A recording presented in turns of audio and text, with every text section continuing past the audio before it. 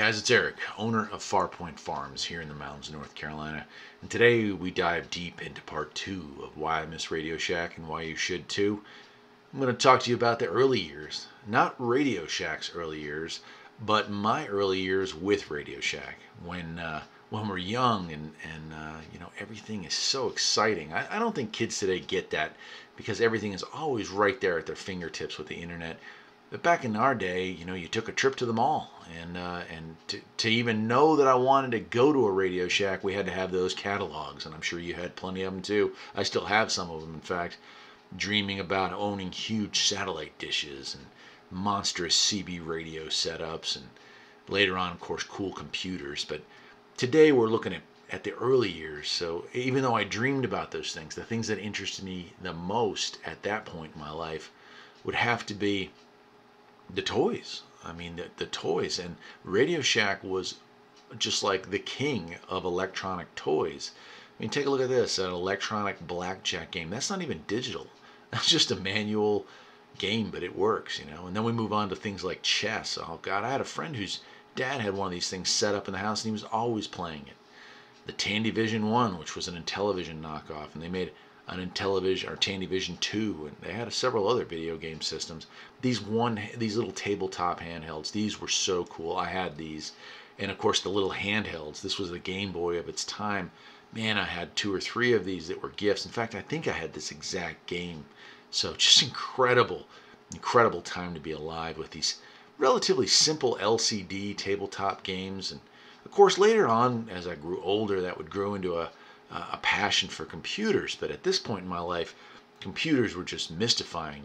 They were obviously outside of the reach of pretty much all households, but we were able to obtain handheld and tabletop and sometimes games that hooked to the TV set. So these were just incredible things. And of course, my first video game was a Pong unit, like many of you at my age. So we had the Radio Shack Pong, the tabletop tennis, as they called it.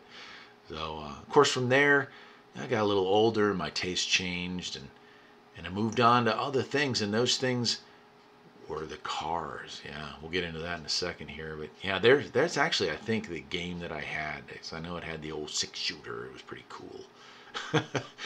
And Astro Thunder, I definitely had that. That was a Christmas present that I played with until I wore it out. So, yeah, those are great. But yeah, time went on, and it was time to move on to cars. And man, I'm sure if you were a Radio Shack shopper or fan, you had at least one of these. I'm going to show a lot of pictures of these. Now, I personally had one of those. I got it used at a yard sale years later. But yeah, big 4-wheel drive trucks. They were so cool. There's the old Porsche. Those would go so fast as long as it was on hardwoods or on pavement. You were A-okay.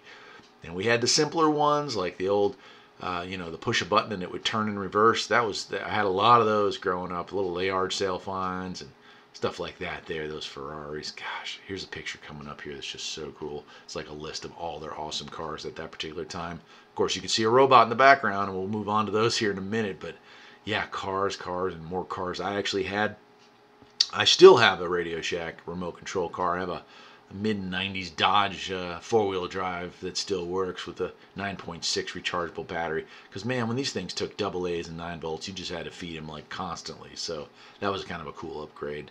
And, of course, from there, well, I mean, where do we go from there but robots? Yeah, oh, my gosh, I got a little older, and there was the Armatron and the Robbie the Robot series. Oh, look at this one. I don't even remember seeing this one in the store, but the Battle Claw. I like that. That looks like a whole really cool thing.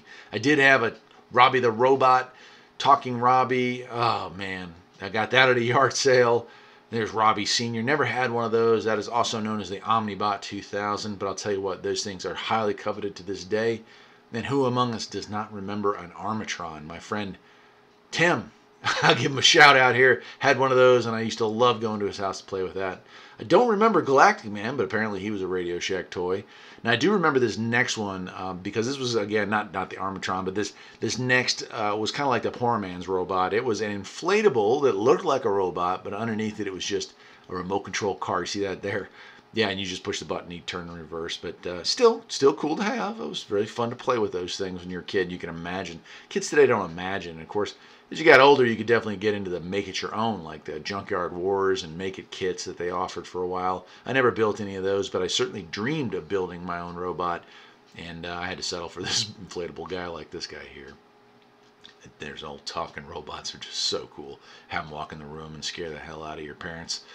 Of course, from there, my interest in electronics grew, and that is where Radio Shack made us all smarter.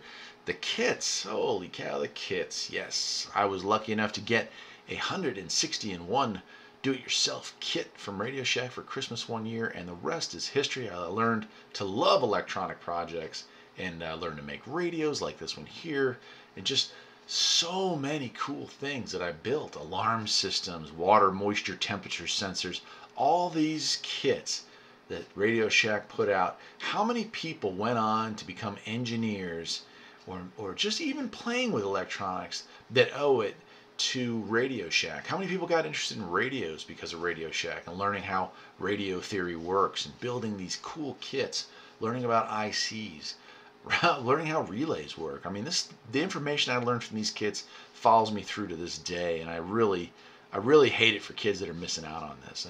And of course, what would these kits be like without what happened next in life? And that's moving on to radios. I mean, learning about radios in the kits and then wanting to experience that. Radio Shack with the radios. Oh man, everything from those little realistics and the Archers and oh man, the CB radios, ham radios, shortwave radios. You know, and that's another video. Of course, we'll get into that at another time, but just without mentioning that got me into radio wouldn't be doing Radio Shack any justice. And just like that, those electronic kits also brought me into my computers at a time when computers were not on everybody's desk. They were there. Who can forget this as well? The flashlight of the month, where you get the battery of the month club. You go in there, you get your free flashlight, and then you had to buy about 8,000 batteries to go with it. But yeah, computers. That we're gonna have different segments on CB radios, and of course Radio Shack without the computers wouldn't be Radio Shack at all. So we'll get into those in part 2 and part 3, and then unfortunately the decline of Radio Shack. But that's another video for another time. For this is about it for me today. Enjoy it and think of the future, because Radio Shack was all about the future. Take care.